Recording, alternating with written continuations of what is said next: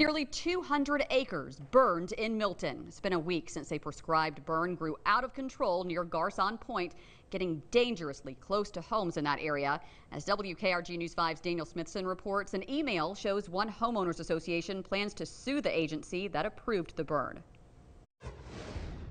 In this email, the Sea Pines Neighborhood Homeowners Association says it plans to file damage claims with the Florida Forest Service's insurance company. The Forest Service approved that controlled burn last week, despite windy and dry conditions. This neighborhood is located off Dickerson City Road in Milton. The controlled burn, started by the Northwest Florida Water Management District, quickly got out of control and burned several wooded lots in the Sea Pines neighborhood. It also damaged the front gate and a community boardwalk. The Florida Department of Agriculture, which oversees the Florida Forest Service, says they're actively investigating the fire and hope to put out a report soon. The Ag Department has said the fire should not have happened and said the burners should have adjusted their plans if weather conditions changed. I talked to a homeowner in the area who says she's looking for answers as to why the prescribed burn was approved and says she thinks the Forest Service should pay for the damage. I think they really need to look into the standards that they have in place when they decide to allow somebody to burn. I think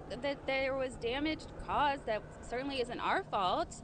They started the fire, they caused damage to our land that the homeowners association owns, which is, all of us contribute to, and damaged a lot of our property. They caused the fire, so they should pay for it. In the email, the HOA here says it's compiling a list of damages and plans to submit a claim soon.